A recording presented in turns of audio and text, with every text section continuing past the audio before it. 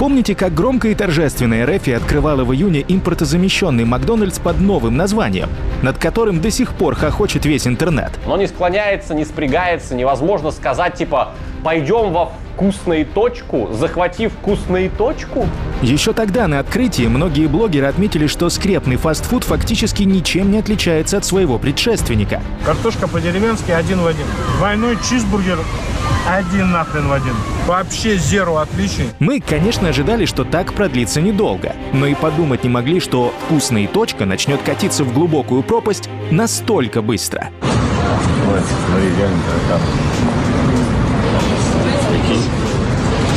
Новости о том, что в ресторанах обновленной сети скоро не будет картошки фри. Картофель фри и картофель по-деревенски будет доступен не во всех ресторанах сети «Вкусная точка». Это связано с неурожаем определенного вида картофеля в России. Надеюсь, что они ее откуда-то импортозаместят, нежели просто уберут. И истории, напрочь отбивающие даже самое большое желание посетить, так сказать, новую сеть фастфуда. уже с этим я прощался на тот сет, собирался, мне так было. Не ешьте всякую типа вкусная точка. Берегите свое здоровье, ребят. В общем, импорта заместили на славу. Слава Богу! Наконец-то закрывается Макдональдс. Наконец будет нормальная еда. Да здравствует наша еда! Чтоб дети наши были здоровы. А вообще, могли бы вы себе представить, чтобы в настоящем Макдональдсе произошло столько подобных ситуаций в течение одного лишь месяца? Ну, конечно же, нет.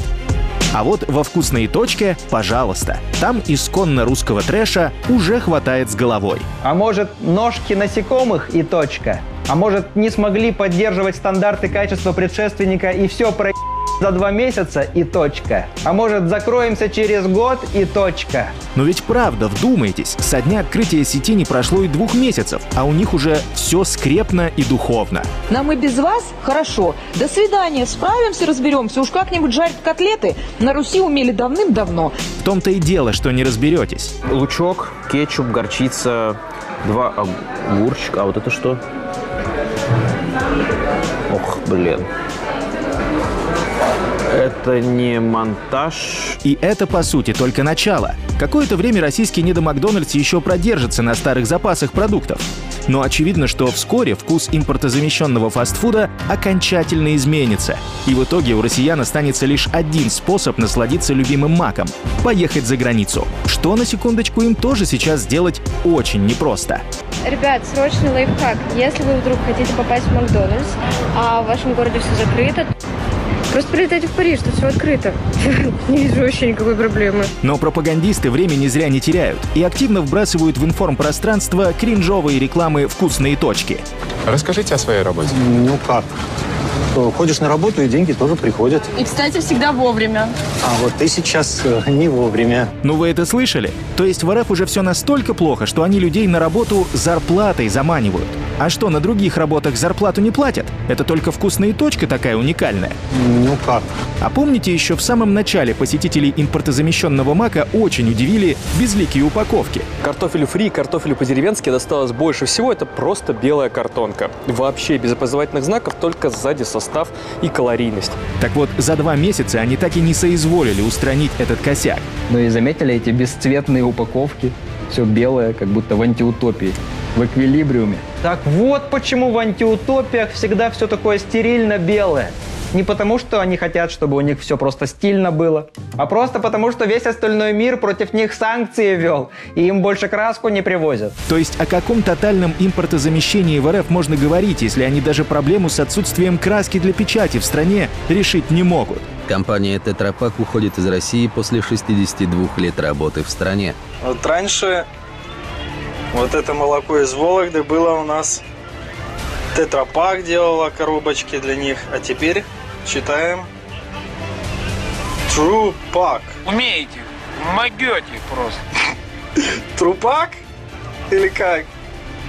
Класс. Снизу этот трупак изображен. А, этот... Глазки закрыты.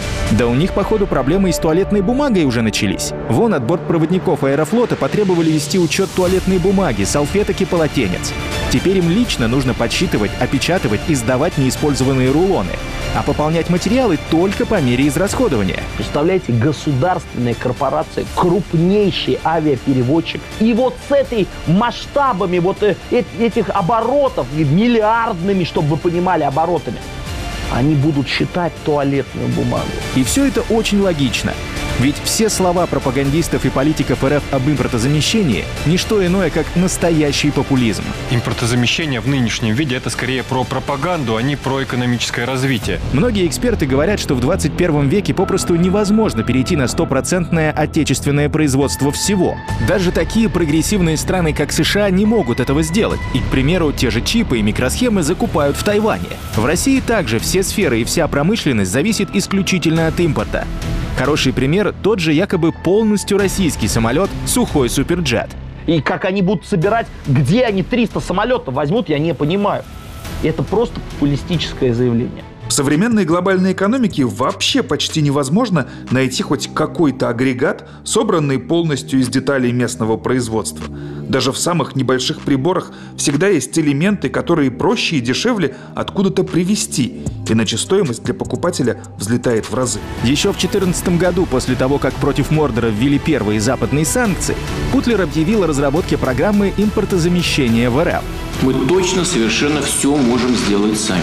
На все это дело потратили более 3 триллионов рублей. Но ни одна цель программы за эти годы, естественно, не была выполнена. И уже сегодня некоторые чиновники и депутаты Мордора признают полный провал импортозамещения в России. Программа импортозамещения полностью провалена. Такой диагноз поставил сенатор от Красноярского края Андрей Клишос. В Кремле немедленно с ним не согласились. А некоторые умудряются кричать об этом даже с трибуны Госдумы. Импортозамещение остановилось по причине невозможности приобрести импортные компоненты. Честно говоря, я подумал, ну наконец-то правду сказали. Вопрос был только один: кто пойдет докладывать руководству страны, что это провалилось? Минпромторг РФ уже официально прогнозирует крупнейший за 13 лет обвал промышленности в стране.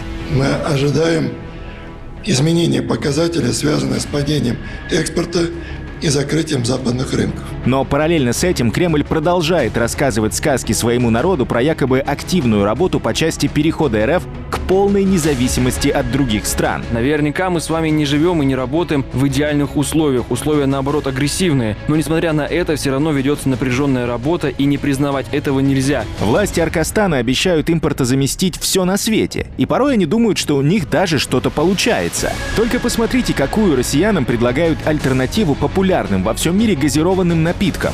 Колу и другую иностранную газировку в Хабаровском крае импортозаместили березовым соком. Желаете кока-колки? Вот вам прохладительный березовый сок. Разницы же никакой нет. Вет западным санкциям на каждом квадратном метре дальневосточной тайги. С одного дерева в сутки можно собрать не менее 7 литров березового сока. Лучший заместитель иностранной колы и сладкой газировки, говорит владелец дальневосточного гектара Сергей Суровцев, на расстоянии вытянутой руки. А послушайте только, какой лайфхак в условиях международной изоляции и дефицита чипов для банковских карт придумали в российском Сбербанке. Чипов стало мало, стоить стало дорого. Соответственно, наши коллеги из Центра эмиссии придумали решение близко к гениальному, или имплантация чипов банковских карт. То есть мы начали выковыривать чипы из карточек и вставлять их в новые карты. Да уж, действительно гениальное решение. Это называется импортозамещение, которое мы заслужили. А точнее, которое заслужили россияне. Не прекращают в Мордоре выдавать фантастические планы и в сфере отечественного автопрома. В России тем временем планируют возобновить производство автомобилей «Волга» и «Победа». Помните, недавно они уже заявляли, что будут возрождать «Москвич». Теперь взялись за «Волгу» и «Победу». Планы, конечно, грандиозные, вот только РФ никак не сможет наладить собственное производство автомобилей. Их попросту не из чего будет делать. Ну, смотри, нужны нам запчасти. Ну, давайте расширимся до тех мест, где заводы стоят, производящие запчасти. Вот. У вас оборудование отечественное, станки, все вот это машиностроение, оно ваше? Да нет, конечно, это все зарубежное, все привозное. И обслуживается это запчастями, в том числе зарубежных государств, которые объявили нам санкции. Да и в целом выпуск легковых автомобилей в РФ упал в мае на 97% по сравнению с аналогичным периодом прошлого года. В мае в России выпустили всего 3,7 тысячи легковых автомобилей, что в 5,3 раза или на 81% меньше апрельского показателя. А россияне тем временем на свои иномарки уже не могут нормально комплектующие купить. Нам в Мерседес-центре сказали, что, покупайте сами, меняйте, заказывайте. Суть в том, что эту деталь теперь невозможно нигде найти, поставок никаких нет, потому что вот эти вот все моменты наши политические. Вы хотя бы для начала определитесь, как будете эту проблему решать. А потом уже про возрождение Волги и Победы лапшу на уши народу вешайте. Хорошо, не будем ездить в это время на Мерседесах, пока проедемся на своих автомобилях. Это уже не те москвичи советские, естественно. Но, может быть, еще и не Мерседесы. Придет время, будут у нас и свои Мерседесы. В начале весны многие россияне кричали, что санкции и уход многих международных компаний из РФ им нипочем. Нашли чем русских напугать, импорта у вас не будет. Да и хуй с этим импортом, у меня вон огород 15 соток, картошки с капустой насажусь и весь год сытая буду. Говорили они, что с легкостью проживут и без иностранных брендов одежды. Но прошло буквально пару месяцев, и граждан РФ накрыла шопинговая тоска. Вы понимали, выехал торговый центр, захожу в Nike, пусто. Зары нету, Бершки нету, в торговом центре нечего ловить.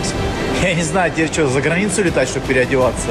Да, многие осознали, что теперь за хорошей одеждой придется ездить за границу. Кто-то из друзей летит в скором времени из Европы или Дубая в Москву. Очень нужно кое-что из Зара. Первая цель нашей поездки – это купить детские вещи, потому что я не представляю, где покупать детские вещи, я очень привыкла к Заре. А как же импортозамещение? Вроде же в РФ должно было быть достаточно исконно русских брендов. Или с ними оказалось что-то не так? Готова просто рыдать. Все нормальные магазины закрыты. И вот такие вот островки по всему торговому центру выстроили. Просто с какой-то дикой жестью. Очень все дорого. И как-то вторично. Знаете, вторично. Платье. Вот. Цена. Его себестоимость крает 400 рублей. То есть это вот, если постараться, можно сделать его за 200. Но одежда — это еще полбеды. После того, как армия орков вторглась в Украину, РФ покинули многие продуктовые производители, и опустевшие полки в магазинах стали постепенно заполняться отечественными товарами. И в интернете тут же понесся шок-контент. Купили сегодня сметану Молоколамск. Смотрим на крышку. Йогурт. Так, смотрим дальше. Сыр оплавленный. И что это мы купили? Хоть сметана. Хочешь йогурт, а хочешь сыр. И ладно уж сметана 3 в одном. Вы посмотрите на эту великодуховную тушенку. Одну открыли, обалдели. Решили запечатлить. Смотреть. Выливай воду. Треть банки какого-то паштета. Да, на такое смотреть даже страшно. Не говоря уж о том, чтобы употреблять это в пищу. Ученые назвали это естественным отбором. Адепты импортозамещения в РФ рассказывают, что санкции и мировая изоляция — это, наоборот, хорошо для России. Мол, именно сейчас у отечественных производителей есть прекрасная возможность совершить технологический рывок. В Челябинской области появился исторический шанс для мощнейшего экономического рывка. Наш бизнес, наше производство, оно подросло уже. И оно благополучно сядет на подготовленную нашими партнерами почву. О чем я? Мы в дерьме! Мы в дерьме! Но это все действительно звучит просто жалко и смешно. То есть, когда все было хорошо и не было проблем с привлечением инвестиций, с приобретением комплектующих, была масса возможностей, РФ вообще не шевелилась в области совершения технологических рывков. А тут вдруг, находясь в тотальной изоляции, Россию ждет большой прогресс. Следуя этой логике, подготовка олимпийского бегуна должна начинаться с перелома ноги. Ведь именно тогда, преодолевая боль и теряя сознание, он добьется истинных успехов.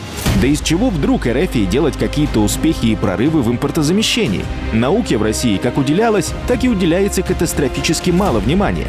На ее развитие как выделялись, так и выделяются копейки. Раздел «Наука» даже не входит в первую пятерку направлений бюджета 2022 года. То есть содержание военных, полицейских и бюрократов для страны гораздо важнее, чем ученые и их работа.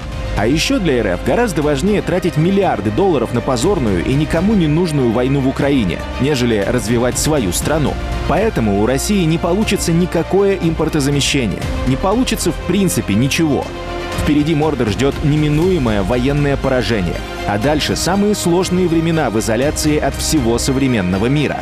Так часто случается, когда миллионы граждан верят в то, что их престарелый диктатор — великий стратег. А потом оказывается, что он просто... Какой феноменально тупой парень этот ваш Путин.